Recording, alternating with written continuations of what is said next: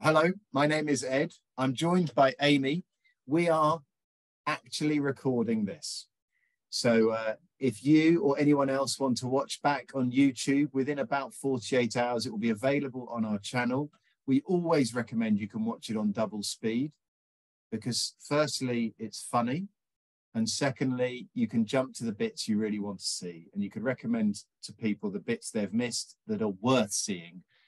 And you can say, with our permission, if Ed and Amy are talking, just jump straight through. But we're going to try to be informative, helpful, and constructive.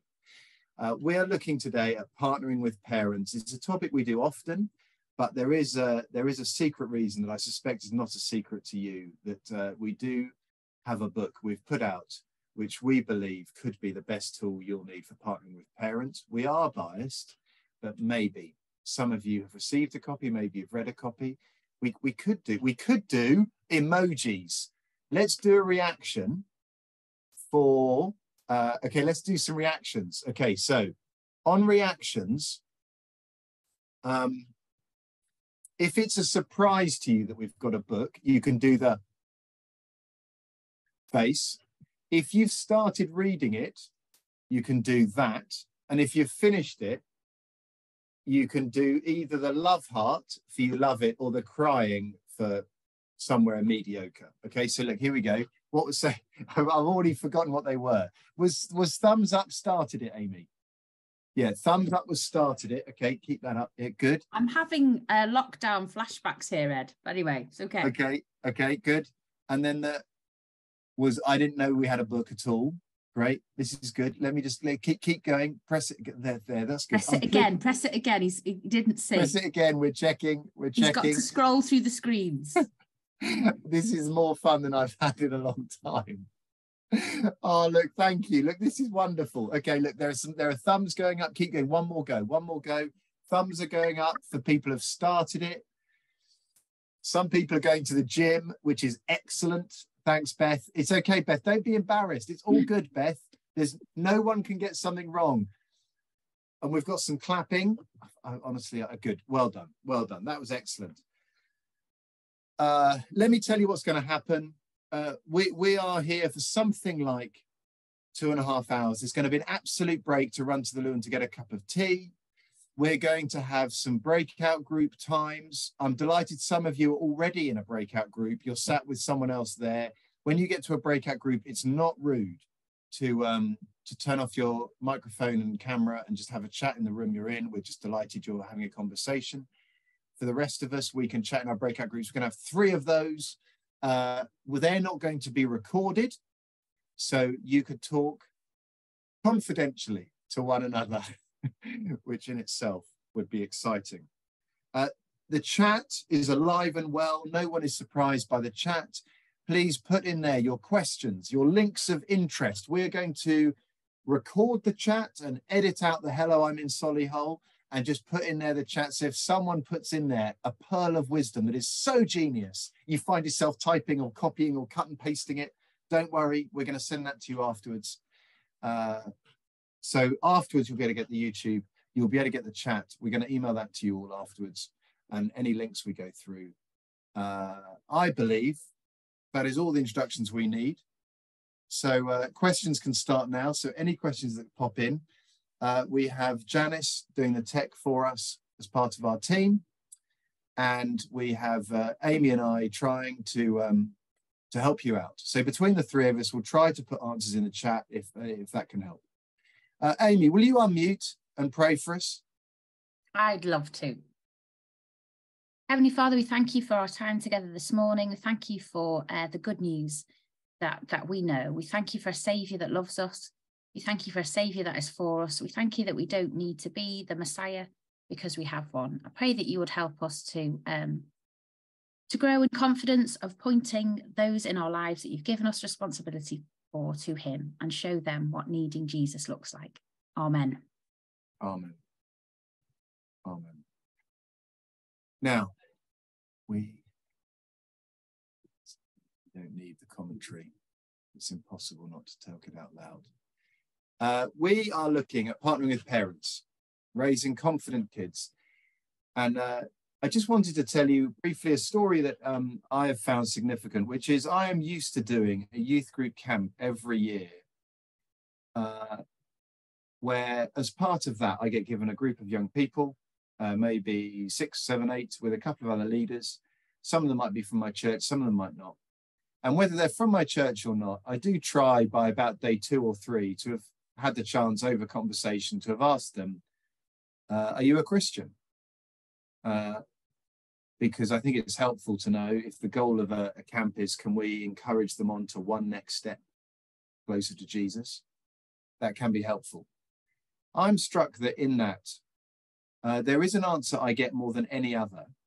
And the answer I get more than any other is not yes or no. The answer I get more than any other is, I'm trying.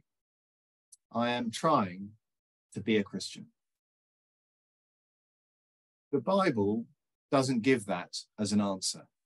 The Bible speaks of identity rather than effort. I'm trying shows that the young people believe it's about them and it's about their effort. In 1 John 3, we read this. See what great love the Father has lavished on us, that we should be called children of God. And that is what we are. The reason the world does not know us is that it did not know him. Amy loves this verse because it has 2 exclamation marks in it. And Amy wonders what an exclamation mark is in ancient Greek. I think it's the only verse of the Bible that has 2 exclamation marks because it's exciting. It's the most exciting verse in the Bible. The Father has so loved us that we should be called children of God. To be a child of God is not about effort. In the same way, if I went to tuck my kids into bed at night and said to them, are you my child? It would be very surprising if they said, I'm trying. If I said to them, do you think you've managed to achieve being my children today? It would be surprising it would be a surprising question.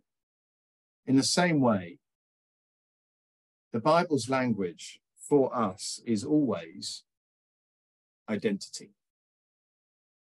The name God gives himself most often in the New Testament is our Father. That is, he has given us that word because that's how identity works. Father's child is the language of identity. It's who we are. It's not what we have done. It's not have we earned it. Amy is in the room. So I think I have her permission to tell this story because it's in the book. But Amy went with her children to court. And it's a story I loved hearing, where she adopted her 4 children. She went from no children to 4 children inside a 2-year period, and she had 4 children under 4. That makes her extraordinary on many levels. But there was a day she went to court, and the judge was a very smart guy, and he let the kids climb over the wood-panelled edging. He let them try on his wig, and he let them bang the gavel, and he let them have selfies with him, and he let them see him sign documents, and he gave them laminated versions. He went to a great deal of trouble to ensure they remembered that day forever, because that was the day the children legally became Smiths. That was the day legally they were Amy and her husband Steve's children. It's smart of the judge because he knows there'll be days coming when the questions get asked, am I your child? Have I done enough to be your child? Why am I your child and how did that happen? What the judge knew is they had to be able to say, it is definitely true, we're your children. Whatever questions may come next. That is the story of being children. And there they are. It is identity. And we want our children to know that. 1 John 3:2, the very next verse says, dear friends, now we are children of God, and what we will be has not yet been made known. But we know that when Christ appears, we shall be like him, for we shall see him as he is. We're in the middle of recording a mini-series of podcasts about autism. And I heard a story about a family with an autistic child, who took him to a church, and it was an impressive church, and it was a big church. And there was a part of the church where the public weren't allowed to go. And there was a huge plate glass wall at one end of the building that separated the church from a stained glass window and a place they weren't allowed to go. And the child with autism got to this plate glass window and absolutely melted down, screamed and shouted. And he said, "This is a bad building. I don't want to stay in here." And they took him out, and they had no idea what was happening. And before they went home, because he was so upset, he said to them, "I want to explain why this is a bad building." And he took them back in, and they said he was visibly unsettled and scared. He took them back in, and he took them to the plate glass window and said, "They're stopping me from going to Jesus." And then they had it explained, and they left. He had an absolutely innate understanding that he wanted to be with Jesus, and he understood that's what happened in churches, and he wanted to be with Jesus. He was in a Christian family.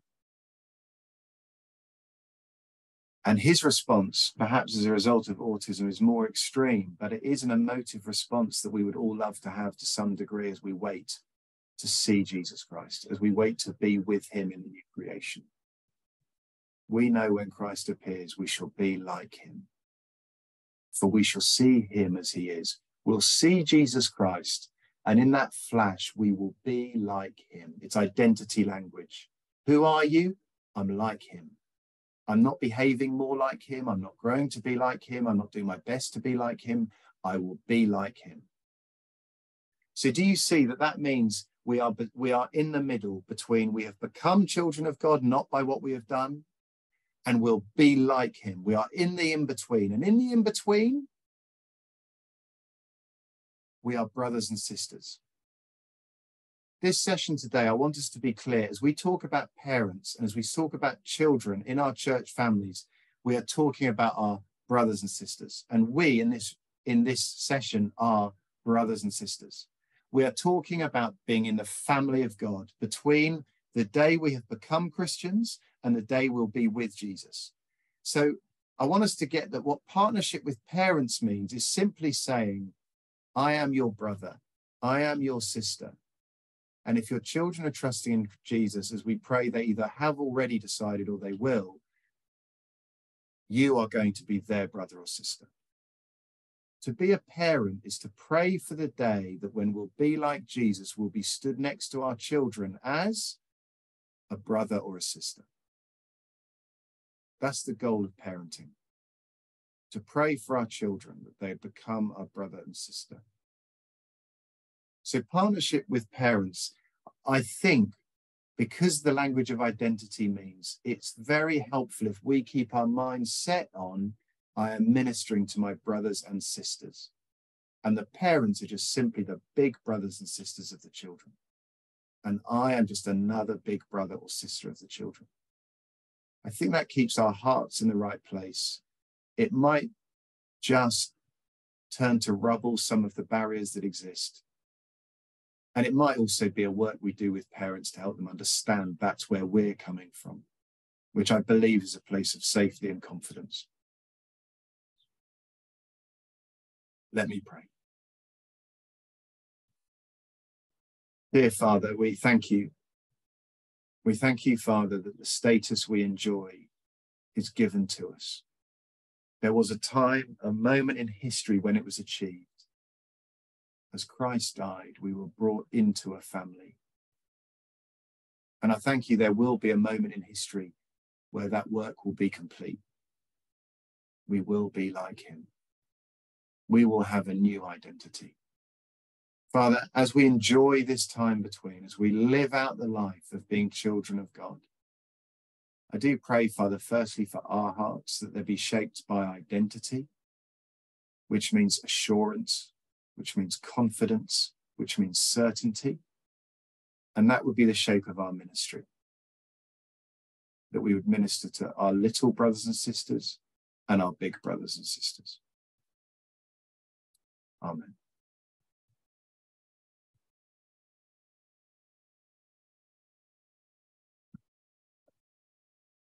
I have a straw poll for you. The joy of straw polls is they might just work out where our thinking is at as we start a session. So if Janice, when you're ready, you want to pop up the straw poll, there we go. So there's only two questions. The first one is I'm here today because. So this is helpful for us. I want to understand what partnering for parents is. I want to understand more about identity. Parents want help with those difficult topics, and I'm here for them. I want to know how to use this book, Raising Confident Kids with Parents. I come to everything Faith in Kids does, and I'm only marginally interested in what it's about. Or I was told to come by someone who loves me very much. And if there's more than one of you in the room, you can fight to get to the screen quickly enough. And then the second question is how I feel about partnering with parents. So what is our sort of innate response? It's totally anonymous. All we'll get is a number on a screen. I think we'll all be interested in the answer. Do I feel confident? I'm enjoying it. I just want some more ideas. I want to do it better. I'm calm. I'm getting on with it. Let's see how it goes. I'm frustrated. I'm trying, but it's so hard to see progress. I'm nervous. I know I should be doing it. I'm finding it really hard. I'm intimidated. Why would it ever be me? Okay, so you stick in an answer. You stick in an answer. You press submit. And then I think at some point then something magical happens when, Janice, is there a button you press to make us see the results when it comes? Okay, off we go. So if everyone has pressed submit, now comes the magic. Deep breath, please. Would you like to see my notes, Ed, from your first session? Here we go. Amy, hang on, I'll make your screen bigger. I think I can make your screen bigger. Does that make it bigger for everyone? Who knows? Who knows? I think it does. Okay, here we go. That's all you need to know. What did you say all those words for? You only need them pictures. Tell us your three pictures, Amy. We've got the kid thinking, am I a Christian? I'm trying. And then we've got the good news that there's an exclamation mark in the Bible that tells him who he is. God's child. And then we've got our little arrow down here. We're brothers and sisters. We've got a better story. We're brothers and sisters together, working out the good news that one day we will be like our big brother Jesus. It's good news. And there's look, that's where we got it from. Ed didn't make it up. Very good. Janice, if it's not popped up, does that mean we're having a problem? Or you're waiting for it? Oh, it's there. Thank you so much, Janice. There we go. So the conclusions we draw is I want to understand what partnering with parents is there three top answers. Parents want help with those difficult topics. We're going to talk a bit later about gender and sexuality, and I want to know how to use a book. So there we go. Look, we really hope the we can help on those three areas. And how are we feeling? The top answer is calm. Yes, that's a good top answer. Second answer is nervous. I know what I should be doing, but where do I start? Goodness, I hope we can help. But you do get to tell us at the end if we have help with that or not. And there is a good proportion of us who are intimidated, and we know that. And Amy is going to be helping us with that just on the other side of a breakout group. Okay, very good. So we thank you for doing that. We're going to now go to a breakout group, 5 or 6 of you. I think there is two things you could obviously talk about. One is, who are you, where are you, how are you? And secondly, have you come with a particular goal in mind? Why don't you share that with your breakout group? We're going to stay with the same breakout groups throughout. So if you tell them what the goal in mind is, you might be able to pick that conversation up as we go through. Okay, who are you, where are you, how are you? And have you come here today with a goal in mind? It's about 8 minutes. That's enough time for everyone to have a chat. As I said, if you want to turn off sound and vision, you can, but otherwise join the fun. Janice, when you're ready, you zoom us through. And in the meantime, I'll keep on encouraging us that you come to exactly the right place. It's great to have you here.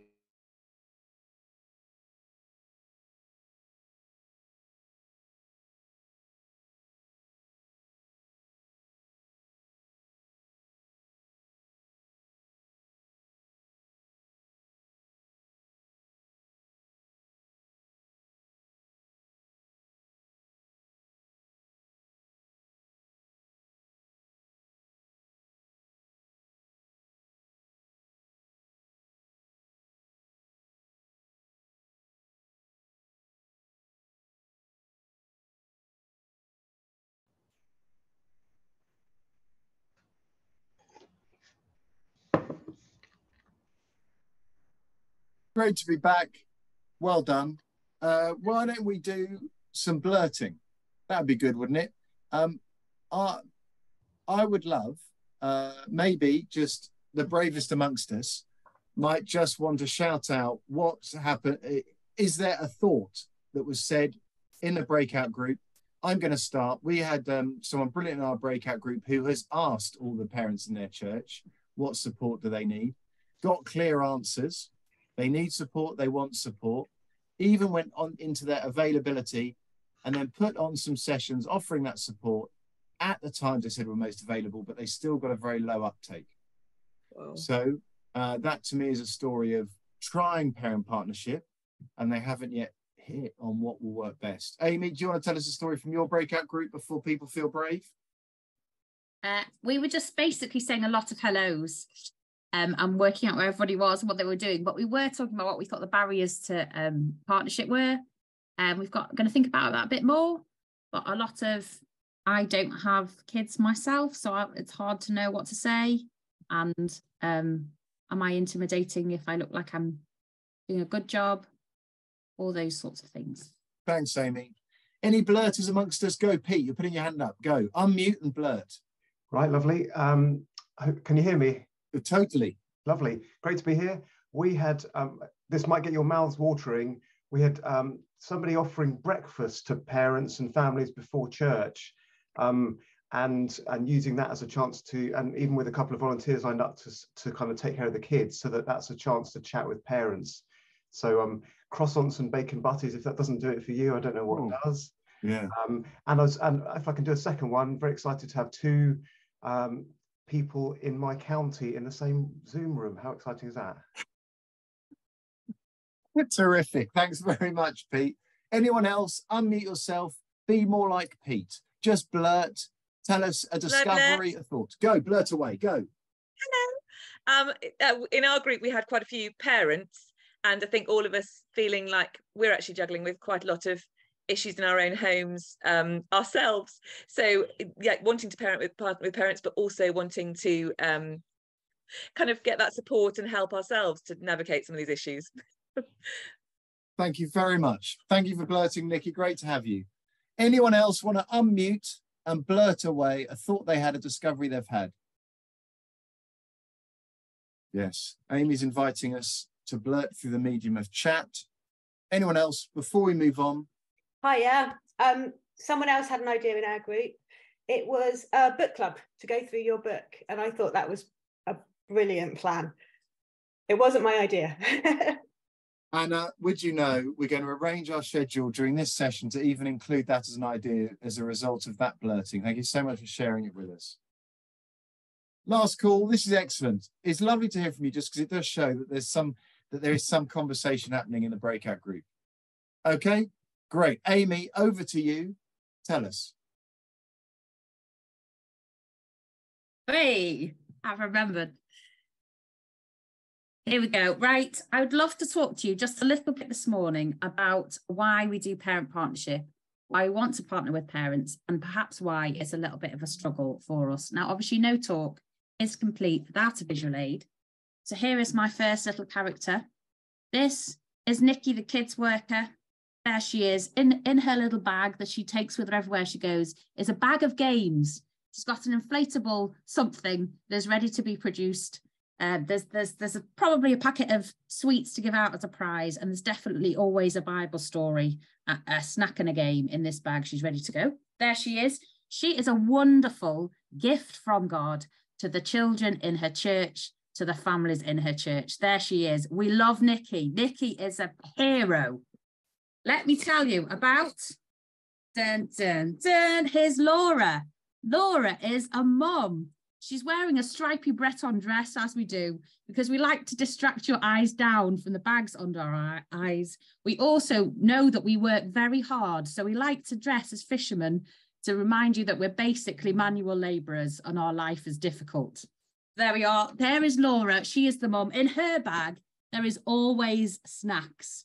She is ready at any moment to produce snacks, probably healthy, to bring down any sort of meltdown. She is an amazing gift from God to her children and the other families and the other children in her church, particularly if her children are badly behaved. If her children are badly behaved, she makes church more accessible for everybody else. So next time, Laura, if I'm talking to you or every Laura out there, your kids are misbehaving in church, you sit back and you go, what a blessing I am to this church. I'm making it more accessible for families that might to come. These two ladies are an amazing gift from God. Also, I understand that there are blokes that lead children's ministry and our dads, but I'm just sticking with this illustration for now. So they are an amazing gift from God, but often they don't talk to one another. So look, because there is a wall between them. We've got Laura on one side, we've got Nikki on the other, and the wall between them is basically Laura worries that she is not doing a good enough job of being a mum. And if the kids worker at her church really knew how often they managed to smash Bible times and how often she was praying and whether her house was tidy enough or clean enough, she would think she was doing a terrible job. So when she comes to talk to her after Sunday school or they're generally around, she's thinking, please don't come to my house. Please don't find out about my life because you will see that I am not smashing it. The other side of the wall is our kids worker who's thinking, I can't possibly have anything to say. I don't have kids. I can't tell her what to do. So I'm just going to basically run and hide. So I'll look after your kids and I'll smile and I'll wave at you at the end. And let's all hope it's all going well. But please don't make me talk to you because I'm scared. I can tell you about both sides of the wall because dun, dun, dun, I have lived both sides of the wall. I have been the person who thinks, who am I to tell anything to a mum? Because I'm not one. Let me tell you as a mum, please come and help me. Please come and help me. Please come and love my kids. Please come and ask me how I am. Please pray for me. Please say, how are you doing? What could I pray for you and your family? Please make me not scared of you that you're going to judge me that I'm getting it wrong, because I know that you're not. Okay? Mum, she is God's gift to you. You can be her friend. You can tell her what she's doing well. You can tell her what you're finding hard. You can break down this wall between you because it's basically a wall of insecurity. And we don't want it because we both need Jesus and we both love the kid in the middle. So we're going to be okay. We can work together. It's all great. Now, Ed, what I'm talking about is not just theoretical. You can hear me say all these things and say, oh, that's all well and good for you, Amy, because you look like you can start really good conversations. Wouldn't it be good if we could hear from somebody else who knows a little bit about what this is like in practice? And perhaps has something to say. Ed, shall we do that now? I would love to introduce you to the lovely Emma Hearn, who is here this morning. Emma, can you unmute and say hello? Hello, brilliant segue, Amy. I love a good segue. Hello, Emma. Would you mind just telling us your role and where you are in the country? Yeah, so my role is youth and children's worker, so kind of everything really in my kind of medium little village parish church just outside Bedford, so nearish London, well, maybe an hour away from London, for those of you who have no idea where Bedford is. I'm also a mum, 2 children with additional needs, lots of additional needs in our house, so it's complicated. But yeah, and I love my job. And Emma, on a scale of 1 to 10, of 1 being awful, don't ever make me do it, and 10 being it's totally easy, I talk to parents and pray with them every week, where would you say you land? Oh, I don't know. Probably, I think I move lots, but maybe let's settle on a 6. But sometimes I feel, yeah, got this. And then I come up with some other great idea and no one turns up, or, you know, people just go, oh, yeah, that's not really for me. And then I go back down to maybe a 1. So Emma, can you tell me the story a little of parent partnership in your church? What you've tried, what's going well? Can you inspire us a little? Yeah, so I started my role in September 19, and in my interview I kind of spoke about how it's really important that we added families to my job description, because if we don't have families on board, then it's never going to happen, and kids are just in church for half an hour, 40 minutes a week, all of that. Didn't really do very much with it, and then obviously March 2020 hit in, and God's timing is excellent and his sense of humour is brilliant, and he obviously went, come on, crack on, you've been doing it for enough now. So we were kind of forced into it, really, because we all had to come up with creative ways, didn't we? And actually church was at home, so there was no more just turning up to church for a little bit and handing your kids over. So we came up with lots of things that we were doing. So we obviously did church at home resources, as many people did, I'm sure. We put together little packs using lots of Faith in Kids, lovely books that you were producing, and we dropped them off, and we kind of had Zoom, one-on-one Zooms with families to pray with them and talk things through. We did reading plans, and then we did like a weekly story time where we just kind of hop in and do something kind of Zoomy, and went for walks with families, and we're just very intentional, and it was good. It felt like it was, we were making progress, and parents would go, I never thought I could do this before, and actually now I'm learning stuff, and it's okay if my kids are being wild and no one is left at the table. It's okay if we're doing this Bible study in a very chaotic way. That's fine, that's life now. So that was good. Not everything worked, but it felt like we had a real solid connection with parents, and trying lots of different things. Some things landed, some things didn't. So we all learned a lot. I think it's really helpful to give us that reflection of, there was that extreme. We went from church, kind of felt more that parents expected that church are the people that disciple my kids. Yeah. Suddenly it's only us.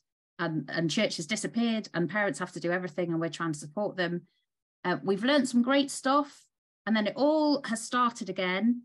Have you been able to incorporate the sort of giving the parent partnership, giving them, balancing it out, that we both know what we're doing? Do you think you've cracked it?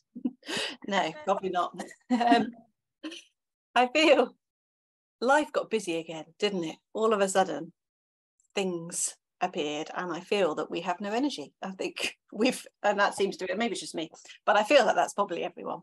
And we settled back into kind of familiar patterns. So I think now is trying to find where's the balance between doing all the stuff for parents and then enabling parents to do the stuff. And it's trying to find that bit and that balance. So we're working on it. But I think the big thing for me is we've come to realise that actually, which is kind of what Ed was saying, until we get the parents' hearts right, until the parents are really understanding who they are, then actually partnering with parents then is just a bit of an uphill battle. So it's almost like we've got to reach the parents' hearts, because if the parents understand that they are children of God, then they are living out their faith at home, and then naturally that just spills out to the children. Church doesn't just become another activity that you're doing, actually it is your whole life. So you put God first, and then fill everything else around God, rather than trying to squeeze God into a little box that just happens once a week. So it's bigger than just me, with my inflatables, my snacks, and my random props. Thankfully, it's not all on me. God's in charge, but actually it's a whole church thing. Wonderful. Thank you, Emma. Thank you for sharing. I think a lot of us can identify with the story that you've shared, and we're all fighting for that balance. And that is why we've put this session on today, and we've got tools ready for people to use. One of the really helpful things about the book, talking about a book together, is that Ed has been brave enough to put his ideas down on paper, so that then we all get to hold them up in a group and talk about them and say, do we agree or not? As if I lead the session and I tell you what I think, you're going to all be upset about upsetting me. But we can all disagree with Ed when he's not in the room, because he's just in a book. Back to you, Ed. Thank you so much, Emma. I'd love to hear from people in the chat whether they feel they've noticed that before and after COVID thing. In the absence of actually doing a round of applause, could we? You can stay muted, but could you give Emma a round of applause, because that takes a level of courage. Thanks, Emma, so much for being willing to share that. We really appreciate it. So I did write a book, and the reason for writing a book was that we were involved in what came first was writing some resources that I know some people in the group that I'm in have been using them and have heard about them. They're called Who Am I? 7 sessions looking at identity. And as we put them out, we did something with them. We were actually due to launch them just at the beginning of lockdown. And so we didn't launch them. And instead, when we came out of lockdown, we did some market research, which was excellent.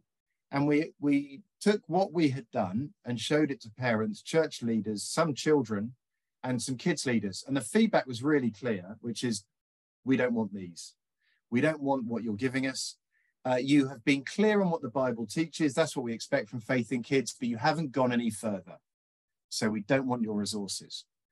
Most of our parents, most of our churches know the Bible answers on things like gender and sex and bodies and identity. What we aren't able to do is talk to our children about the issues that are coming home. So they don't say, Dad, please can you explain to me what the Bible says about gender? What they say is, a child in my class who's a boy says he wants to be a girl, Dad. What do we say about that? And they were saying they need some help in that area. So we didn't push out the resources. We rewrote them and went further. And I put on Twitter this week, definitely our feedback and conclusion has been, the furthest we go, the more awkward the issues we deal with, the blunter we are with the solutions, the more positive feedback we get. So we definitely learned as an organization, we have to be brave and we have to say some words and do some topics that no one else wants to do. And those we serve are most happy when we do that. As a result of those resources, we then realized we would love to say something to parents, as well as just the handouts that are going home with them at the end, because it's not enough. It's not enough to leave it to a flappy bit of paper that goes home after a session that could get lost in the footwell of the car on the way home, to leave it to parents. How do we put something into the hands of parents to help them do this? Because these are the issues they're asking us for support for. So we wrote this book, and oh no, you know what the problem is? I didn't share sound. So I'm just going to go back in and I'm going to click the box for share sound. That'll help. Amy, just give me a thumbs up when I've worked out how to play it. As Christian parents, how do we equip our kids for a world that keeps changing? A world that tells them conflicting messages about who they are. A world that's different from the one we grew up in. A world we don't understand. Just when we feel like we're winning, we've worked out how to parent in this season. Oh, the cultural story we're living through changes. The goalposts shift and we're back where we started. Despairing, we shout, "Help! I didn't sign up for this." Parents, let's remember we are God's plan A for our kids. This new book by Ed Drew equips us to point our children to the Bible's better answers on these topics, which are neither surprising nor confusing to our Creator God.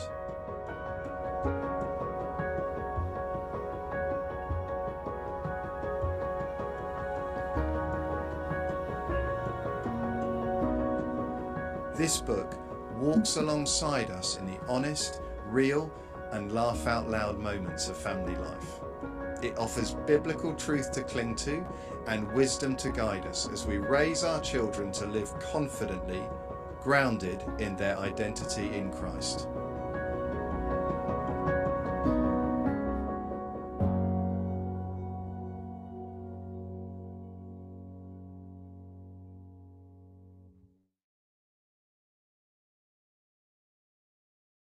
Two logos at the end. Ooh, Faith in Kids and the Good Book Company. The Good Book Company have been amazing in helping us to explain to churches and parents what this book is about. And indeed, great praise goes to the editor, because this journey was not simple. We're joined by James Burstow of the Good Book Company. James, it's an absolute joy and an honour to have you with us. Would you just unmute yourself and start blurting? Hello, it's great to be here. Great to see all your faces as well. Thank you, Jeeve. James, will you just tell us, where are you, how are you, and what do you do there? I am in Epsom, where our UK headquarters is. I'm okay, thanks. I'm doing well. We've got some US colleagues with us this week, so it's all very kind of positive and high octane this week. Yeah, what was the third question? What do you do for the Good Book Company, James? Yeah. I'm on the kind of sales and marketing end of things. So I don't write the books or design the books, but I make sure the books get distributed and marketed and sold and into all the right places. And I do that all for the UK and the US. And James, do you think that fits your personality, that you're mostly enthusiasm and love and not so much technicality and detail? I think you know me well, Ed, and I think you could, yes, I think you that's probably true. James, we've got you in here today because it means you're a world leader in how to sell books, persuade people to read them, and even perhaps work out if it's the right book for them, rather than just trying to sell as many as possible. Because I know your heart, as well as our heart, is for the right people to read it, for whom it's going to be a gift to them from the Lord, rather than just to increase sales. Yeah. We've asked you to come in, James, because someone already independently has said they're wondering about doing a book club in their church for this book. So, James, as if it was planned, could you give us some thoughts, some tips on getting good books into the hands of people and even helping them to work out if this is for them? Well, thanks for asking me about that, Ed. Funnily enough, I do have some thoughts. And I think my first and overriding thought is we want all parents in our churches to be able to get access to this book. And I think in any church, there are going to be some parents who are well connected. Perhaps they're on the email list, or they're following things on social media. They're going to hear about this. They're going to be keen to get it, pick it up, read it. There's going to be other parents who are not connected in the same way. And so our heart would really be to get this book into their hands, as well as the keen parents. And so with them in mind in particular, I've got 3 little tips, probably very obvious to you, but I think my experience is they're worth saying. Number 1 is be excited about this book. If you are excited about it, make sure people can tell. And if you do get an opportunity for an upfront announcement or something like that, either you do it and be as excited as you can, or if there's someone who's even more excited, is even more kind of bubbly and enthusiastic, get them to do it. But get your best person on promoting this book so that everybody captures the excitement and the vision, and they want to read it. Second thing is be relevant. I think actually the biggest barrier to people reading is time. This is not an expensive book. People are more likely to not feel they have the time. They've got other things going on. They're busy. But people make time for things that they're interested in and that's important to them. So if you can get across to them that this book is going to help them in some way, it's going to answer some questions they've got, it's going to be valuable to them, they will read it. And Ed covers some massively important topics in here: identity, self-esteem, gender, sexuality, porn. Those are things that parents care about. And so if you can pull those out, if you can draw those out, I think every parent's going to be interested in at least one of those subjects. We sometimes talk here about a head nod moment, that moment where you hear someone say something and you go, yeah, that's me. Yes, that's my family. Yes, I understand that. So things like, do you want to help your kids grow up knowing that God loves them? Yeah, definitely. Do you struggle to get round to reading the Bible together as a family? Yeah, that's us too. Could you do with some help on knowing how to answer the questions that your kids ask you about gender, about transgender? Yeah, definitely. Questions like that, where you can imagine the people in your church, the parents in your church going, yeah, So rather than just holding it up, say, this is the title, this is what it does, you know, try and get into those questions so you can be really relevant and make people think, yeah, we need this, but we need to read, it's going to help us. And we believe it really will help them. And then the third thing is be persistent. So marketers work on the basis that you have to say things 7 times before people hear your message. I think maybe in churches it's more than that. You have to say things. I don't know if you found that in your church. You tell them time and again what's happening, is they still don't know. They still ask you what time the thing's starting on Saturday morning. So you have to tell them lots of times. Don't make this a one-off announcement and then just assume everyone's heard it. People are going to be away. People might have been out taking their child to the toilet, going to the toilet themselves. Who knows? Maybe been on holiday. So make it into a kind of a plan. And I think if you can say to people, this is something we're doing, this is something we're reading together, this is something we can talk about as a group, as parents, or in our home groups, wherever's the appropriate place to do it. And then the final thing with that is, I think, be directive. So, you know, what's the call to action? Is it buy a copy today? We've got some here. Is it bring money because we're going to have some next week? Is it go onto this website and buy it for yourself? But tell people what to do. They like to know what to do, especially if they're busy, especially if they don't normally buy books and they don't normally read books. And again, we really want those people especially to pick this up. So those are my 3 things. What was the first one? Be excited, be relevant, be persistent. Everyone likes a deal. There are deals. There's a man here called Dean Faulkner. Some of you will know him. And you can email Dean. His email is just dean@thegoodbook.co.uk. And if you want to buy any sort of quantity so that you can promote at your church, 10 copies, 50 copies, he will do you the best deal he can. So, and then you can pass it on. Thank you. Yes, dean@thegoodbook.co.uk. He would love to help you out. So I hope that's helpful, Ed. Does that help in any way?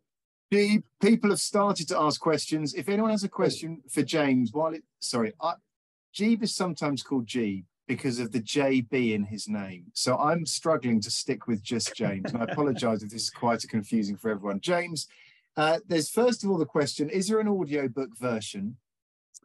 That is a good question. I don't think there is yet, but there is one coming. And I think there's a bit of a groundswell of wanting Ed to actually read it himself. Who knew? It's good to find these things out. Thank you.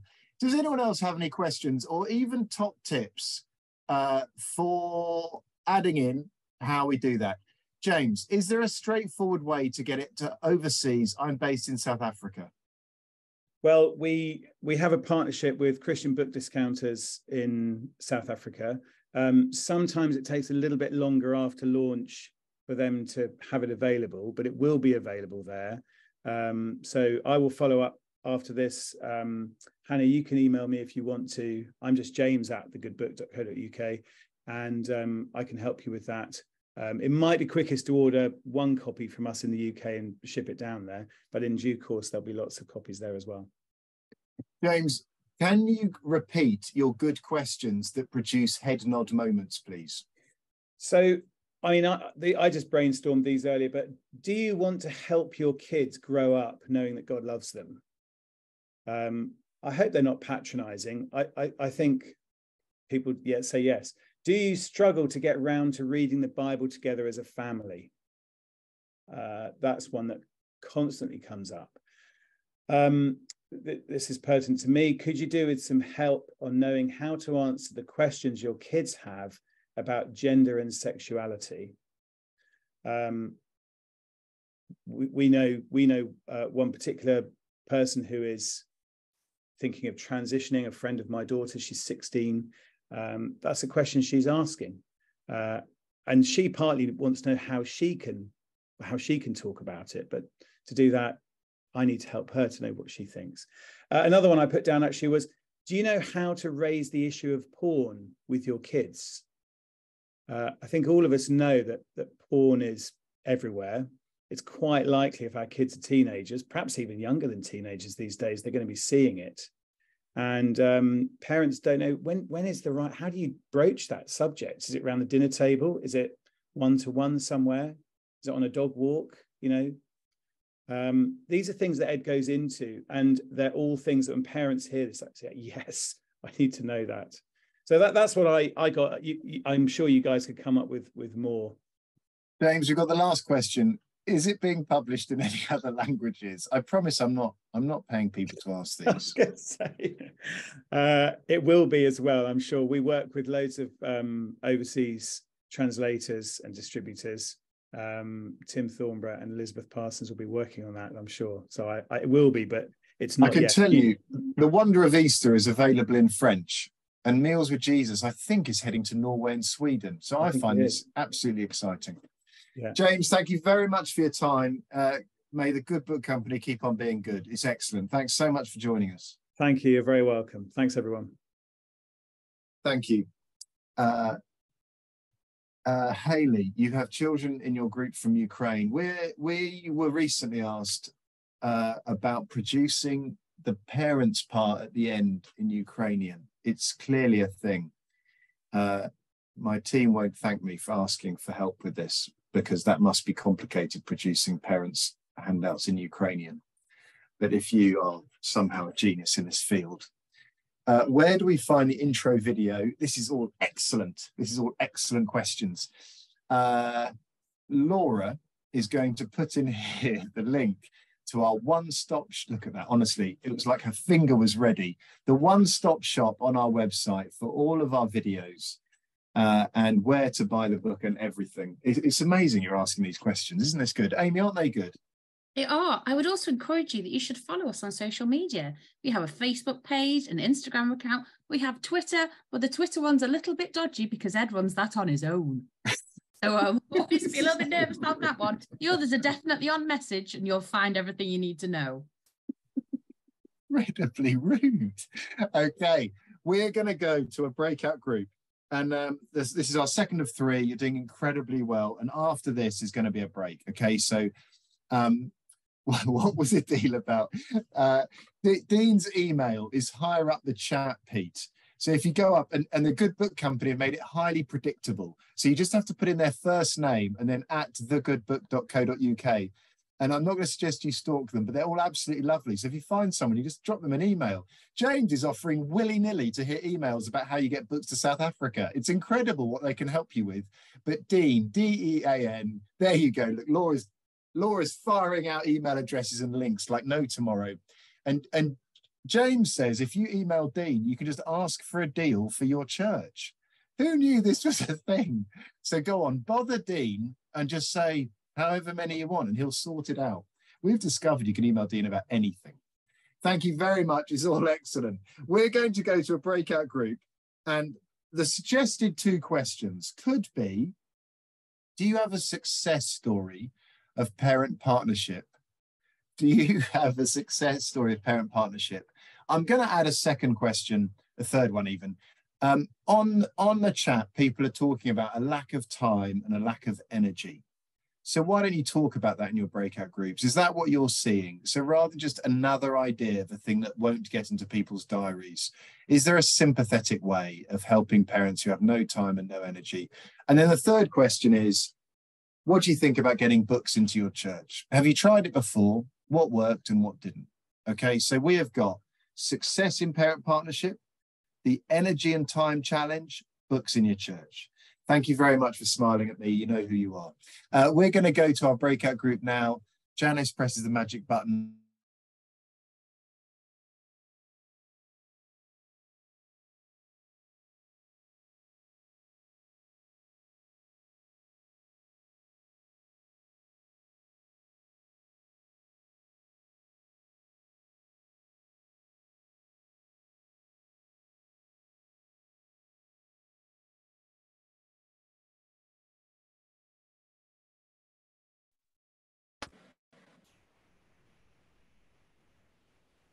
Well done. 3 minutes before we take a break, we just got a moment to blurt. So in the chat or live, questions, thoughts, insights, complaints, or just raw anger. Unmute yourself or type into the chat We're 2.5 minutes away from a break. It's a last push.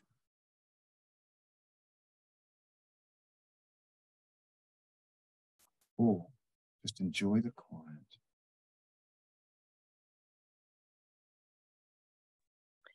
I'm going to blur, even though I've spoken lots. But we talked about kind of the difference, you know, COVID and post-COVID, and trying to kind of figure that out. But we then also talked about keeping it real and trying to break down that wall that Amy talked about. Because I think if parents don't see that actually it's okay if you're still doing the Christmas book at Easter, that's fine.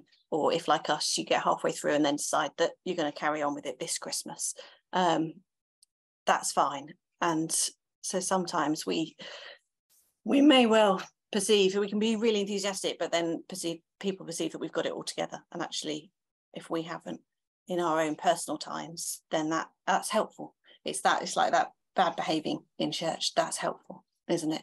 I'll use that picture, Ed, that you posted at one point of you doing family Bible time, and you've got one kid left that you're actually holding their ankle to kind of keep them on the sofa. And I use that lots to go, this is what it's like. If this is what it's like in Ed True's house, then it's fine if it's like that in our house.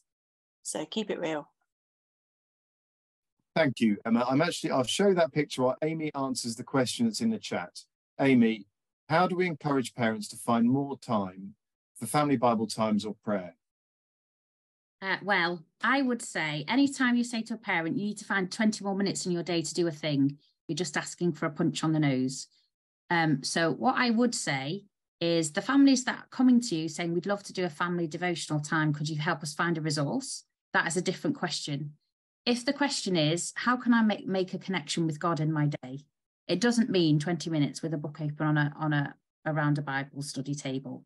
It means, where are the key moments in our family life that we could say, wow, God? Could it be at breakfast? Could it be on the walk to school? Could it be when we read a story? Could it be in the thing that we're enjoying? Could it be? You've got a whole lot more of a possibility of how can we make a God connection? How can we have a wow, God, thank you. Wow, God, help us. Wow, God, you're amazing in every day. If you can try and give that vision to a family, that what we're looking for is not find a new activity for 20 minutes to find time for in your day. Where is your wow, God moments? Because that's a much easier ask. And if they're coming to you to say, we'd love a devotional book, great, help them with that. You can do that. Good Book Company, our Faith in Kids resources. There are lots of recommendations that are coming up in the chat. I think the harder thing to do is to try and say, let's make some wow, God connections in every day. Thank you, Amy. A lovely lady in our group chat just recommended praying through the Bible for your kids, Nancy Guthrie, for both kids, youth and parents. Terrific. Give gifts of resources to children or families that can be an encouragement or a blessing, especially if the parents are unlikely to buy them. Or maybe you just photocopy one page of a resource and you say, if this is useful, come back next week and I'll give you the whole book or something. So to try to avoid that burden Amy is talking about. Thank you. I find that if you encourage people to find just 5 minutes, it might then go on longer or it might not. Well done. Absolutely. That's Anna. I think that's exactly what Amy is saying, which is if you give them an appetite for the moment on the way to school where you just pray as you walk with your eyes open and they hear their children pray, maybe then they think, oh, right, they think this is normal. They're getting used to it. A number of parents in our context are experiencing relationship difficulties or pressures from work or elsewhere. They're really up against it. And how receptive can they be with that going on to taking on parenting stuff? One way forward is we don't have men's ministry, but going to provide opportunities to get blokes together every couple of months, relationship building. Faith in Kids are about to run dangerous camping for 350 dads and their kids in June in Kent. We're about to make those resources available online in the next 2 months so that other churches could do that. In other words, it's camping for dads, maybe even one night away with their kids in the middle of relationship difficulties. Could one night of camping in the middle of the summer just remind dads they've got this? That's one idea, but I totally take your point, Pete. Your point is let's not give them more to do as I've just done, but let's find out how can we bless them and how can we care for them. Great. We're doing really well. The chat is firing up now. Thank you. I'm going to now let you, I promised you it's 16 minutes past 11. We're going to be back at 25 past 11. Time to go to the loo, get a cup of tea and a biscuit. I'll stop talking, but Amy's just going to carry on for 9 more minutes. Go and take a break. No good news. I want a cup of tea. You get me. Okay, great. See you back at 25 past. You're doing brilliantly.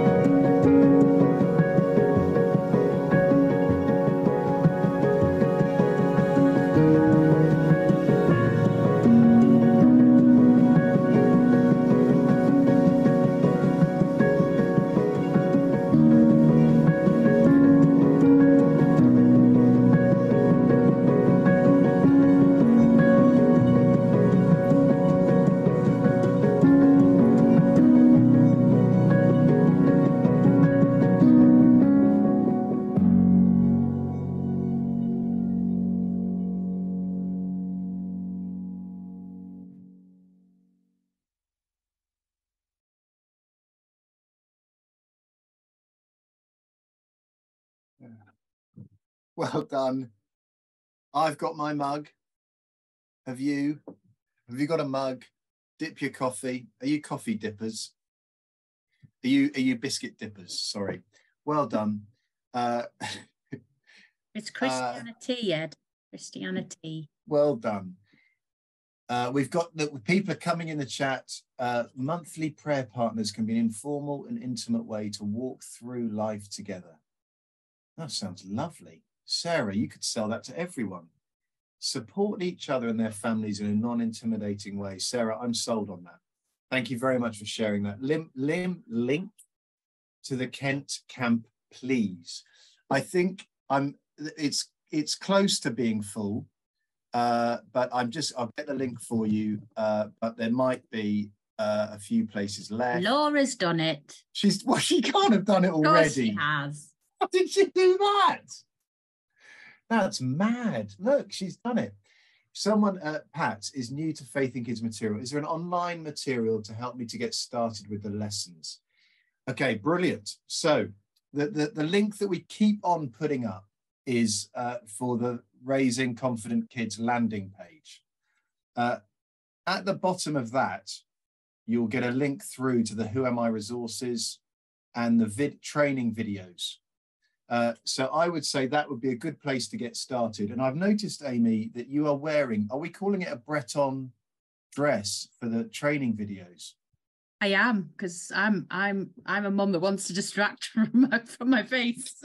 I didn't know that was a thing. So later, Amy, you can help me with that. Okay. So Pat, or drop an email to info@faithinkids.org if I just haven't answered your question and you just want more of a leg up in how you can get into what we're offering. It's all free to download, so we just want to help, okay? It's great to be back. Thank you very much. Look, to come back from a tea break and just find lots of lovely questions and people selling us amazing ways of having friendships monthly. Who wouldn't want that? It's lovely to be, it's like a warm something. Now, we are now just going to talk through some of those issues that are in the book. And I will just share, I'll just go back to where we need to be. Great. Here we are. So where we've got to is we've talked a bit about identity. We have talked a bit about this book that we've got available. And I just wanted to talk a bit about what is in that book so we can explain why we think that could be useful. To start with, we're just talking about identity. I've already mentioned that I think the first thing I try and say often about this topic is it's not new.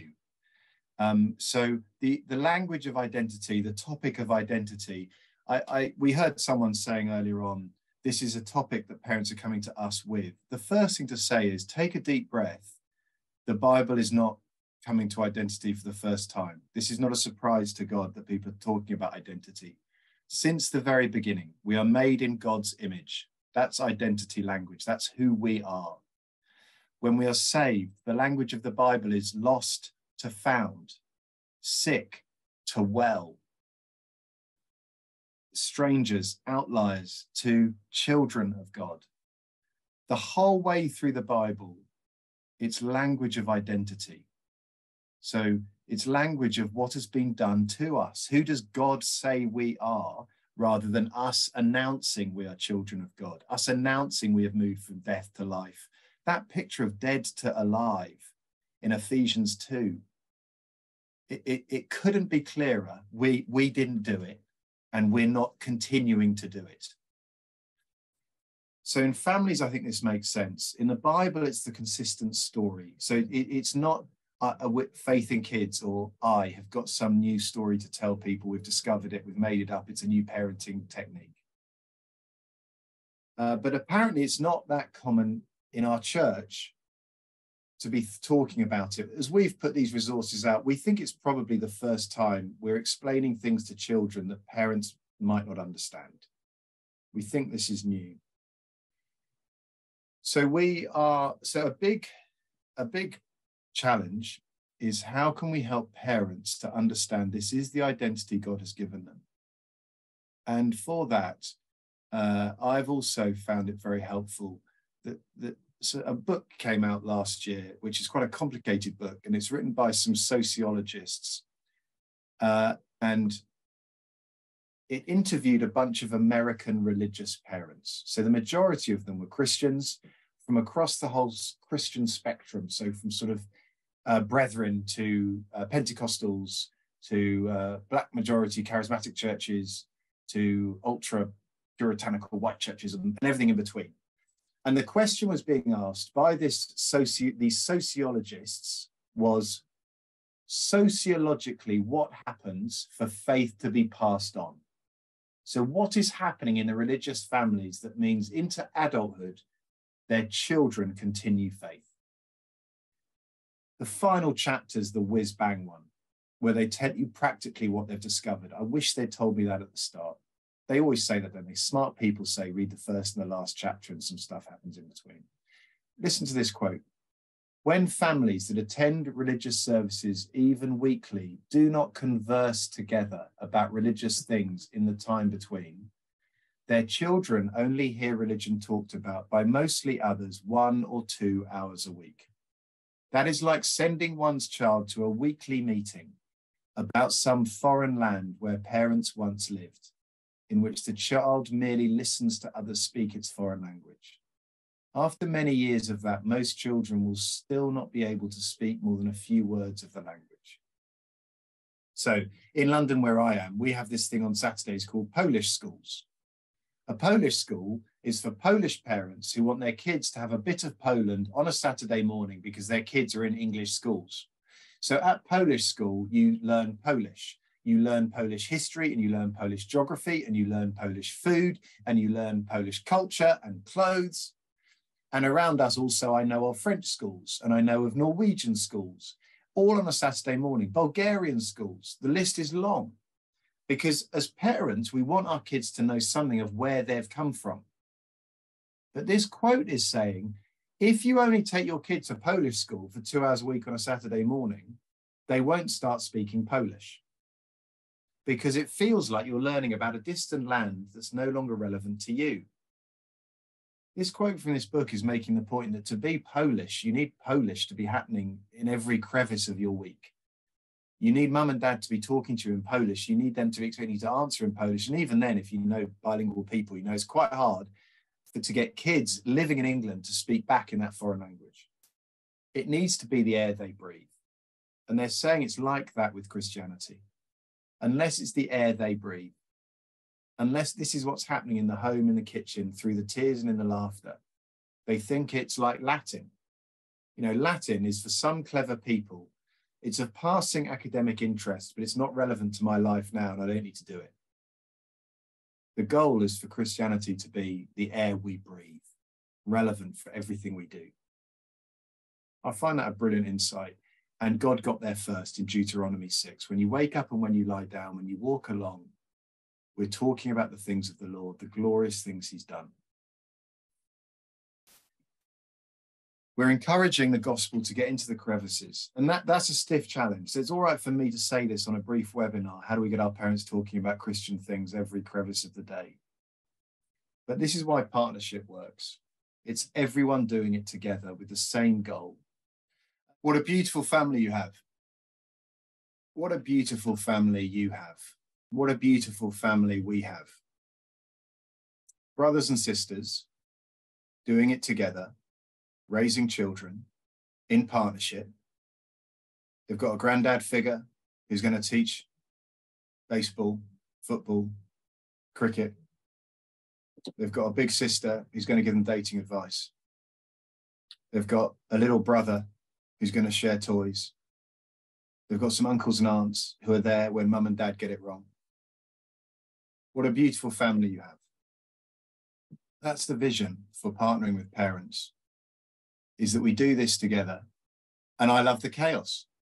Can you stop hitting the gavel? Why are there so many children in here? This is clearly going to go wrong. We're never going to be able to control this. It's going to descend into chaos. Yeah, it is. Every church in the country wants to have children and young people, but not many are willing to make the changes necessary. Not many are willing to adapt services, timings. My church was told last week we're going to move our service from 4:30 to 4 in the afternoon, so little ones have got more time to sleep or something. No one's going to argue with that, because we're all thinking, look, if there's someone out there with a 2 or 3-year-old who needs to get back in time, and we're all in for that, half an hour is going to be fine. That's the story of church with children and young people. It's always a bit chaotic with someone hitting the gavel too many times. Can we just please leave now? This is what we're doing, which just brings me on to some of the messy bits. The reason this book got written was I had a conversation with a friend of mine called Ed Shaw. He's a minister for a church in Bristol, and I'm delighted they're joining us today. He also works in an organisation called Living Out. Living Out is trying to help people work through same-sex attraction and gender dysphoria, and helping churches to work out how do we welcome those people, how do we love those people, how do we pastor those people. Ed Shaw goes into churches and trains churches in how to welcome people with same-sex attraction. And everyone comes to his sessions feeling very nervous. Ed said to me, you know, the thing is, Ed, I don't actually ever need to talk about same-sex attraction. I spend my whole time talking about identity. Because if a church understands that it is who they are, not what they do, that defines them, all the rest looks after themselves. If a church gets their children of God, and that means people get to come in and hear about Jesus and they are not threatened, their status is not under threat. Anyone could come to church who have done anything and come from anywhere and look like anyone, they would all be welcome because they are not threatened as the people of God. There's going to be awkward conversations on the way. How do you get to be part of the gang? And when do you start to play in the band? And who can teach kids the Bible? But we're the children of God. Other people can come on, take a look, and understand what that's going to mean. He said, I spend all of my time doing that. He said, you know what we need, Ed, is we need children to learn this. We need children to get that Christianity is about identity. Because if we do that, then our churches will become a whole heap more healthy, as churches know what it is to welcome other people who are different to them. I found that hugely helpful. And we started this whole piece of work from that conversation. That it's about identity. Now, in these topics, we've tried to mention sexuality, we've tried to mention gender. In fact, we've tried to mention the hardest parts. I was at a parenting seminar recently talking about these issues, and someone said, why does no one ever mention masturbation? And I said, it's in the book. because someone else said to me, it's never in a book. So it's in the book, and you can buy the book and find out. But just to run through two of those issues in not enough minutes.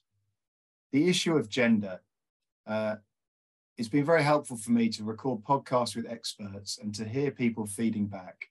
I was scared of this topic, but it's not hard at all. In 3 points, which clearly I could spend a lot longer, and people have written very big books on it. But just to say, at a level maybe we need right now just to reassure us. First of all, it's biologically simple. For those like me who didn't concentrate anywhere near enough in biology lessons, on our podcast, I say out loud, is it true every cell of our body has a gender? They looked at me and sort of shook their head. Yes, it is. Every cell of our bodies are either male or female. It's biologically simple. It's the headline of Genesis 1. God created us in his image. Next sentence, he made us male and female. It's absolutely the headline of who we are. It's biologically simple. It's pastorally clear. It's pastorally clear that boys have freedom in how they're boys, and girls have freedom in how they're girls. In the Bible, there are women who lead God's army into battle, and there are men who write poetry and songs. There is freedom in Christianity for boys to play rough games or to write poetry. And there is freedom for girls to climb up trees, get sore knees, or love frilly dresses. It's entirely up to them. It's biologically simple. It's pastorally clear. It's culturally awkward. It's culturally very complicated for us. I heard about a Christian dad who sat down with his kids over a meal. They're aged 13 to 17. And he said, tell me the percentage of the country that has gender dysphoria, that want to be the opposite gender. 13 to 17 years old, the answers were between 20 and 50%, the guesses. 3 teenagers said there's between 20 and 50% of the country that want to be the other gender. Wow. Now, we all know the figure is actually less than 0.1%, but our teenagers are hearing so much about it, they assume it's massive. So that means our parents need to be equipped to have culturally difficult conversations. And I try and reassure parents, everything you do, there's going to be a garbled version that ends up going around the school playground. I do remember the dad who was terrified once his 3 daughters had seen him naked in the shower, what conversations would happen at school now. But that can happen about anything. It can happen about this, but there's grace. There's grace. It's culturally awkward. That's gender in not enough minutes. Biologically simple, pastorally clear, culturally it's difficult. That's why we're there for parents. Sexuality in equally not enough time. Firstly, I've learned we avoid early labels. We avoid early labels. A child of 8 does not need to know if they're bisexual, gay, or a lesbian. A child of 13 doesn't need to know that. In fact, it's not helpful for them to announce to everyone what they think they are, because we're told by people who know stuff that it's generally a bit of a wobbly journey on the way to adulthood as we try and work these things through, as we suffer from friendships falling out, as we get hurt by people, as we break up, it fluctuates. So there's huge wisdom in talking to the few people in your life who love you the most, parents, youth leaders, kids leaders, about these things, who don't talk to everyone else about it. We avoid early labels. We focus on friendship.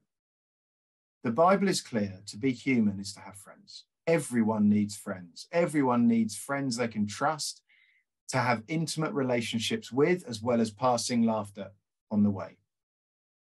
Everyone needs friends. Not everyone needs to be married. Not everyone needs to have sex to be human. Let's help our kids know the supreme value of friendship. It's at the heart of humanity. And how will they make these decisions about sexuality? I think for myself, personally, if it was left to me, I would not have done the Christian sexual ethic.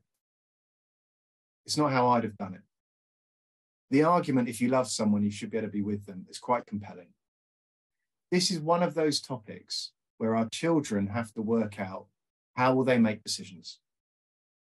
Will they listen to their own heart as I'm tempted to do? Will they listen to culture, as I'm tempted to do because I want to be popular? Or will they listen to God, even when they find it hard to understand and disagree? There aren't many of those moments in life where we have to decide which of those three it's going to be. This is one of them, which means it's helpful. It's helpful to be talking about it. So just on passing, when the editor and I, Carl, talked about these chapters, they all got put at the end into chapters 7, 8, and 9. Those are the awkward chapters. It might be if you did this as a church, it might be you don't wait to 7, 8, and 9 to get there. You might say we're going to cover them at the beginning. In other words, those are the pages everyone's going to turn to first. So it could be that those are the pages you want to talk about first, but they're all in there. We are writing more Sunday school resources at the moment. We're doing a second phase at the moment to try and go further. So we've got that identity series we talked about, 7 sessions. At the moment, we're trying to write, because we discovered when we fed back, the leaders said we're finding this very difficult. The leaders' feedback of our trial was saying the words sexuality, gay, saying the words transgender, gender dysphoria, gender identity. This is difficult. So we tried to make it, we just get mentioned in the sessions that are online now, and we're going to try and go a bit further for older kids with the next session. So with over 8s, we're going to try to go further into those issues like bodies, sex, pornography, images, sexuality, gender. We're going to try and go further, and we hope that to launch in January. We were in the run-in home. The link for where you can get these resources, we've put it up repeatedly. I think you've got it now. It's on our website to find out where the training videos are for the resources, but also where you can get the book. Take a deep breath. Amy, can you, while people are just processing that, before we go into a breakout group, and while people type questions into the chat, could you just tell us what might be some next steps, Amy? How do we just uncork our heads and work this through? Okay, well done, everybody. I'm going to use a church analogy that we're probably all familiar with. It feels like we've been at a church lunch, a potluck supper, a buffet table. There's been a lot of stuff on the table. We've been looking after other people. We've been answering questions. We don't actually know what we ate ourselves. There was just stuff happening, and we picked some stuff up. I want to take you back over what we've covered. I want to help you know that you have picked more up. You've eaten more than you know. You don't need to have a big dinner when you get home. We started off thinking about parent partnership, why it matters. And we have understood that there are barriers to us wanting to partner with parents, and that we want to smash down because we're all on the same team. We all want to love the kids in our lives. We can smash down those barriers of insecurity. And one of the big reasons we want to help parents is because we understand that the world that their kids are growing up in is different. The challenges that facing culture are huge. And that's why we've been talking a lot about identity today. That's why our identity resources exist. That's why Ed has written a book. We want to try and equip parents with stuff that they feel overwhelmed by. And you guys, as the kids leaders, as the ones who have their back in churches, are going to help them. I'd remind you that Jeeb told you some really excellent pieces of advice. Well, Ed started us off with the good news. Jeeb told us some excellent pieces of advice about being excited, about being relevant, about being persistent. We heard from Emma, and Emma told us the story of you're not alone and what you've been through in COVID being tough, in it being all parents, all us. How do we hit this balance right? What could we do? What ideas do we have? I'm just going to go back to Emma because I cut her off deliberately in our little chat earlier because I was saving this for later. Emma, could you share with us one of your solutions, one of the things that you are going to do with parents? Yeah, so one of the things we're hoping to do probably September time when people have got new energy, it's like a little mini new year, isn't it, in September, is we're going to use the book, Ed's book, because it's awesome. And we're just trying to meet parents where they're at. You know, life is busy. Actually, they want to spend time with their kids.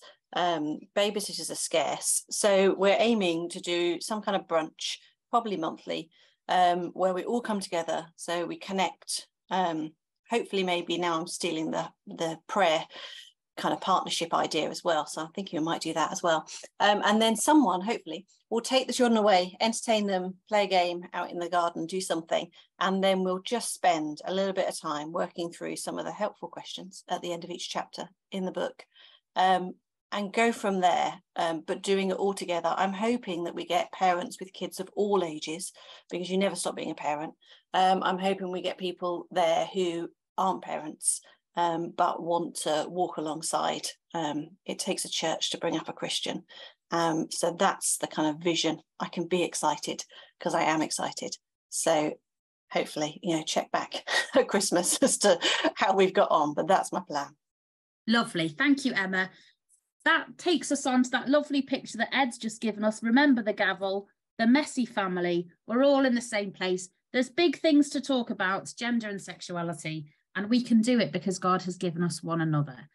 I just want to say an encouraging word to those of you who are working with families where there's perhaps only one of the parents is a Christian. For those of you who you've got the young people and the kids involved in church and you haven't necessarily got the parents, and so you're working out how do we partner with parents when they don't even come. We've got the young people. Life is messy. Life is difficult. Life can be broken. God's plan that we've talked about today, and the way that God has constructed families, that there are parents and children, there are parents at home talking to their children about their faith and living it out in front of them. It doesn't always work out that way. It does mean we want to celebrate it when it does. It does mean we want to encourage it when it does.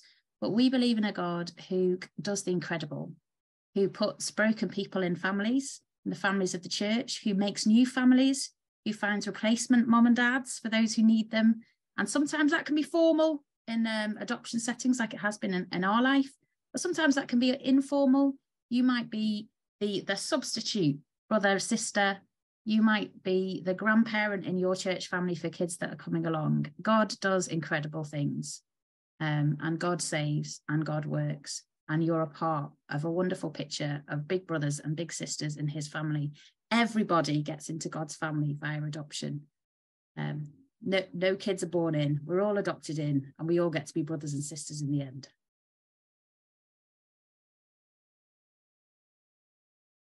I'm done, Ed. Sorry, I was going to finish. You were looking like you were going to pause. No. So the last thing I was going to say was, when you're feeling overwhelmed about the number of things that you've got to do and the number of questions that you've now come away with, that's okay.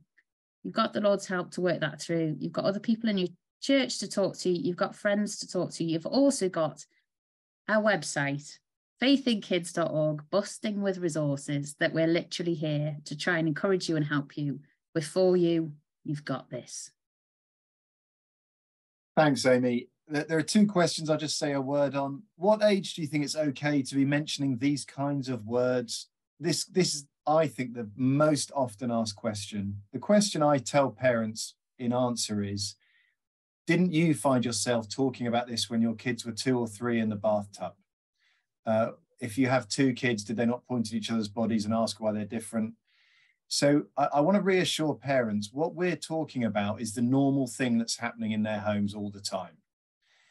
It's not helpful to think of it being one big conversation and to give them milestones for when they must happen. I do then mention that half of kids have seen pornography by the age of 11.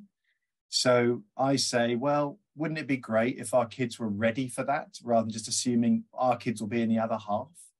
Wouldn't it be great for us to be talking about unhelpful pictures and helpful pictures and what to do when we see unhelpful pictures rather than using the word even pornography? So I would want to reassure parents, it happens slowly and it could happen normally, and it might be they go a bit quicker than they feel comfortable going, but they're the right people to find this difficult. Any advice on how we help or deal with the issue of parents who disagree with the Bible's teaching and aren't keen for their kids to hear it? Well done. Amy, say one sentence on that as you just typed in an answer. Just saying, it's a great question. It's a good thing that we want to be honest and open about. We are talking about a Christian worldview. We are talking about what we believe God says. Not everybody believes and not everybody shares our view, and we can be respectful of that. At the same time, we want to confidently present what we believe is good news and what we believe leads to flourishing for your children. So we actually believe that in a Heavenly Father who loves them and wants good for them. So that's why we want to share what he has to say. Beautiful, Amy. Thank you very much. I would just love to say before we go on that I did mention that all of our resources are available for free. The books are the only exception, and that's because there's a publishing company and it's only fair that James gets a salary at some point in his life. All of our resources are free to download. We don't know if that's going to be possible forever, but it is for the moment because people keep being generous. If you download some of these resources, you'll see it takes about 8 people to produce the Who Am I series. We would love more people to be giving to make that possible. We'd love more people to be giving to make the next series possible that will come out in January. We have put to our trustees a budget for the next year starting in September that has a significant 6-figure hole in it, which that's not happened before in our history of 5.5 years. But the Lord has provided smaller holes than that by people being generous. So maybe you would consider giving £3 a month, £5 a month, £20 a month.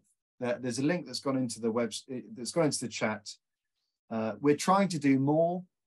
We think in the next 3 months we'll be recruiting at least 2 more people, and we have someone new starting in June, because what we're really clear on is the need is huge.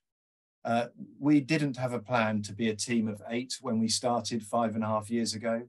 We didn't think we'd need to be, and we didn't think we'd even survive that long.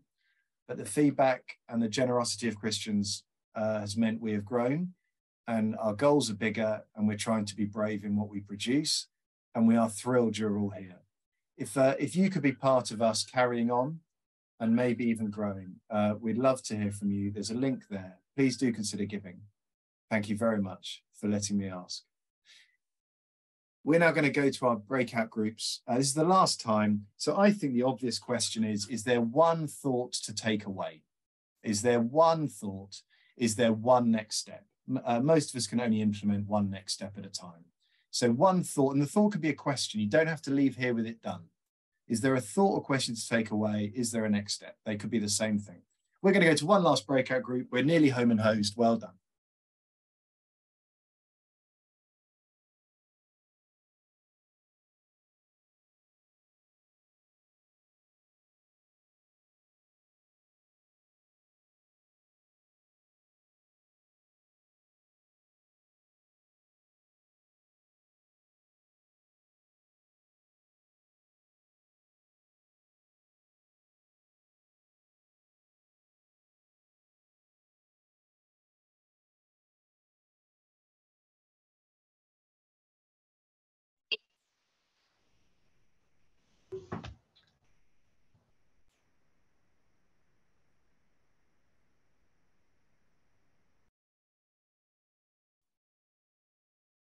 Well, for the last time, we have an opportunity to blurt. So while people come in, the chat is open. Please feel free to unmute yourself and to blurt away. Do you leave with questions? What confusion do you leave with? I promise I won't try and answer them. You just get to say what they are, unless you actually got a question. And then a next step or a thought. Does anyone just want to blurt? Moments of inspiration. Don't ask permission. Off you go. Can I ask a quick question? Yes. We were saying in our group that actually that identity that's really solid as a Christian, the lost to found, the dead to alive, is really clear if you become a Christian older. But many of the children in our churches have kind of slid into the kingdom, and that identity change, there's not a kind of date. You know, their parents have talked about Jesus ever since they were little. They've kind of grown up in the family of God. Do you just any tips on how to make them sure that their identity is in Christ, even though they haven't had that moment of transition? I would say, first, I mean, we can be teaching it, but I would actually argue that we're trying to avoid the opposite, which is constantly finishing every Sunday school lesson with a neat thing to do this week to show we've understood and we're doing it.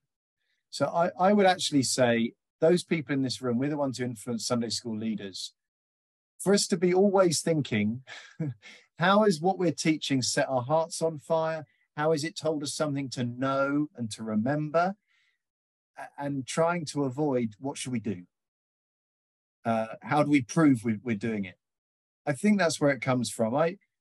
I'm running a small group of 17 and 18-year-old boys. And I do notice how much they have grown up in church, and they believe and speak of Christianity as if it's essentially a sort of middle-aged pastime for people who don't have much fun in their lives, rather than the better story, the flourishing, the adventure. So I think I think what our kids hear loudest is, what should I do? And they're normally churchy things like prayer and Bible. I think if we can try to be constantly applying what we teach to the adventure of life, to how it changes our thinking, our tears, or our laughter, or our friendship, which I think that's what identity does, actually. But I also want to say, Nikki, this isn't easy. It isn't easy. Anyone else just want to blurt a thought, an insight, a moment of wisdom, a next step? Two things from my church and something I learned from another church. Parents want to know what we're going to teach their kids. So I'm thinking I need to get them together this term and talk to them if I'm going to do the Who Am I series in September, so that they're not blindsided. And another church said to me that they produced all your leaflets together for the Who Am I series into a booklet and gave it to the parents at the start of the series, which is definitely an idea I'm going to nick. Then it's in the booklet, you've put it in their hands, it's not a bit of paper that they've lost, or you've emailed it to them, even better, I guess. Then they've got a digital copy with maybe the dates that we're going to cover each thing, and then they're prepped in advance for what's coming. Thank you very much. Thank you so much. Anyone else just want to blurt before we move on? Amy's getting excited about Co's comment. No? Okay. Amy, you're going to persuade us all to do something as a favour for Faith in Kids. Tell us what that is. Well, would you like to have excellent training that is at the right time and at the right place for you? Would you like to have the right number of frequency of big day out trainings a year? Well, we would love to know what would be helpful for you. So what we're going to do now is, because if we send you a thing afterwards, you're all going to forget about it. We are going to live together fill in a Google form. Yes, people. So it's in the chat. It's not difficult. It shouldn't take us very long. And that means that we can serve you better with what you would like, what you want more of, and what you need. So if you click on the link that is helpfully now in the chat, it will take you 3 minutes if you're as technologically able as me, and probably 1.5 if you're Guy, the lovely Guy who comes to all our big day outs and is just always puts links in the chat, and I think he's great. So there you go. Off you go. You can do it. We're literally asking you to do it now. Now. So don't wait. Click on it now, and Amy will talk for 4 minutes while you do it. I think people struggle to fill in forms while there's people talking. Okay, in that case, we find some tinkly music, Amy, to play them. Let's find tinkly music. Janice, why don't you share the video, and the tinkly music on the video will be. I love Claire. Claire from My Word Alive history is looking. She's reading in the forms. Don't start naming people you love, Amy. She's filling in the form. I love lots of people on this call.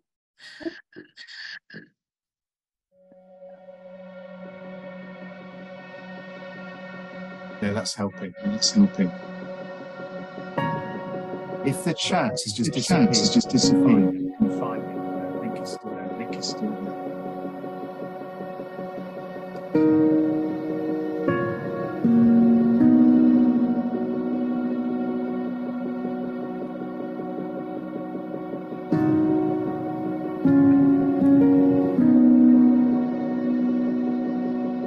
Disappeared now. The video's come on. The form is still there. Still there. If you go to the chat, click on the chat. Click on the chat at the bottom. is there. The link is there. It's not gone. Okay, thank you. Okay, thank you. Love Neil. Love Neil.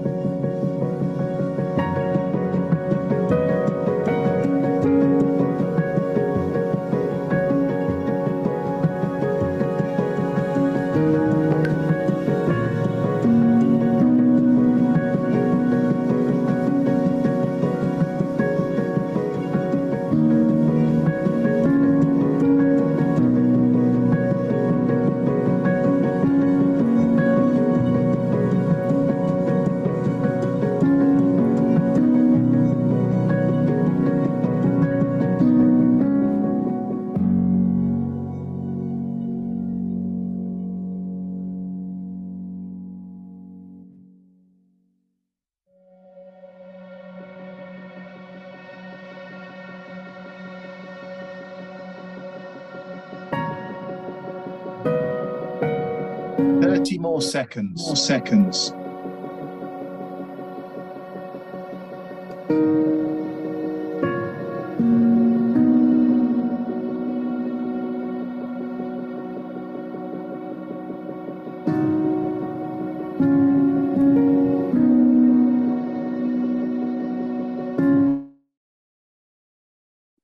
You're still, Amy, how pleased are you that people have filled that in?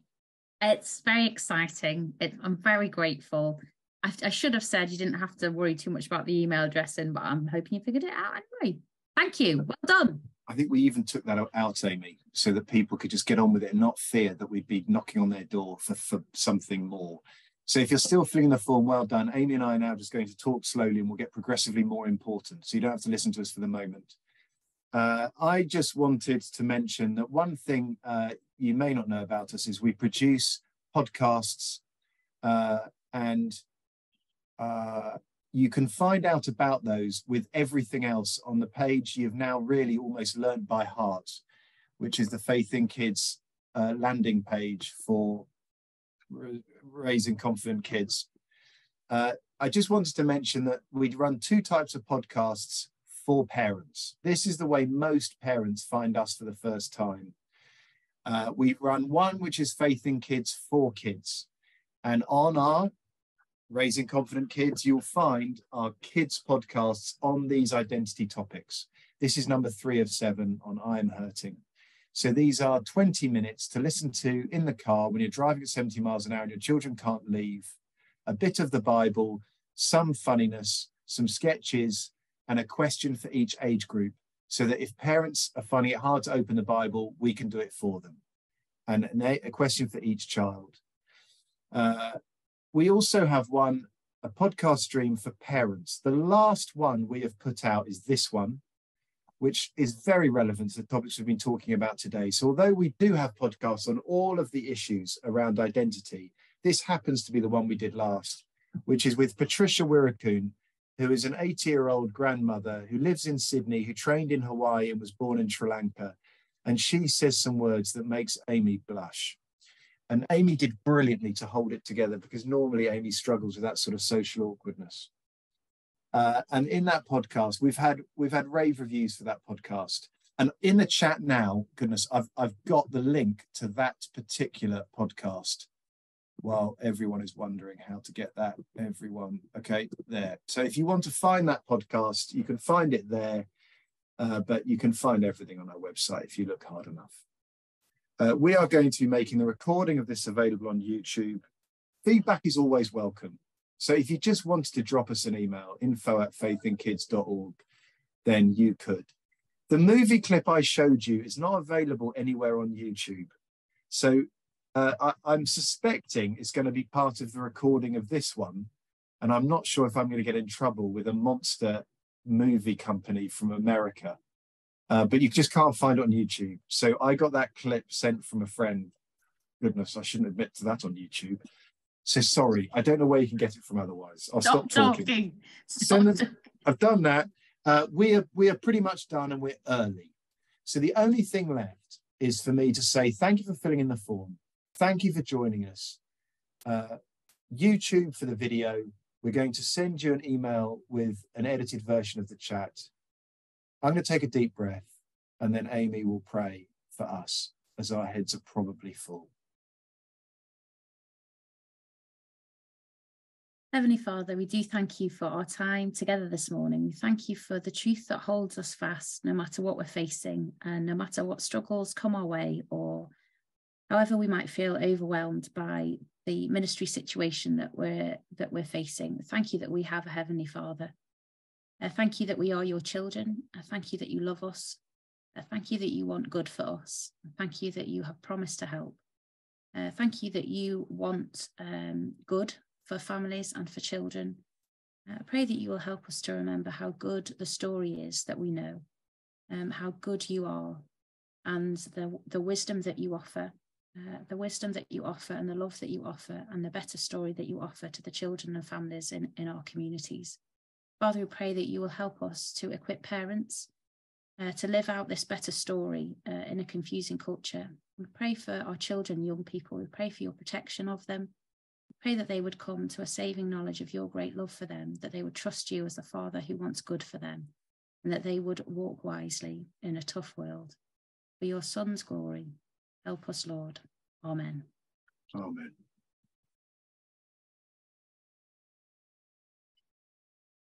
Hallelujah. You are welcome to leave. Amy and I will sigh deeply for a few minutes longer here, if that helps. No, Ed, everyone wants to do the Zoom wave.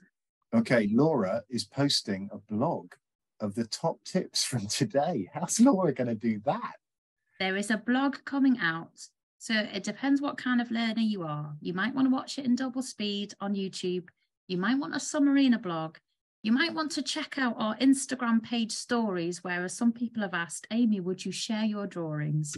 More fool you, may I say. Those drawings will be in Instagram stories later. Whatever kind of learner you are, there will be a way for you to catch up and review today. Please stop recording, Janice. Everyone has had enough.